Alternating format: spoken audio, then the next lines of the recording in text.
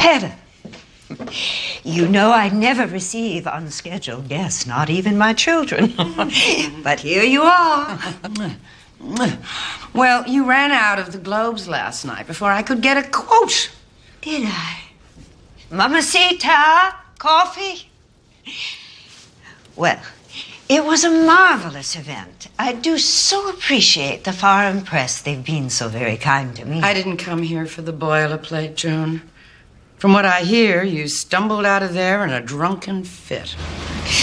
I'm gonna go back. Well, you know how those award dinners can be. Stop it! I must have eaten something that disagreed with me. Crow? Had to have been pretty galling watching the foreign press fawn all over Monroe like that. Hedda, you know when I'm out in public events like that, I only drink Pepsi-Cola. I am the brand ambassador. I don't know why you keep plugging that shitty sugar water.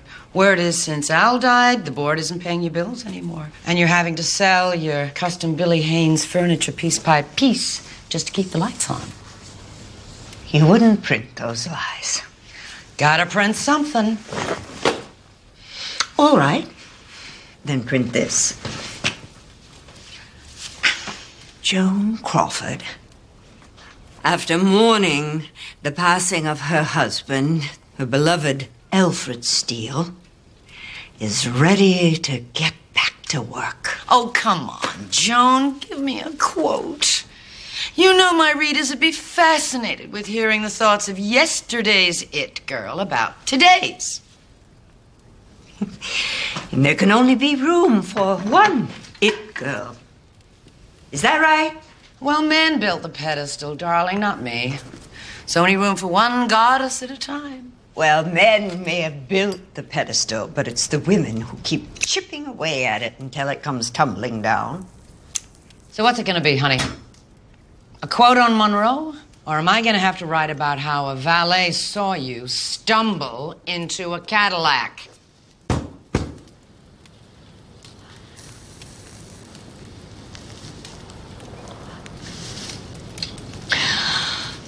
All right.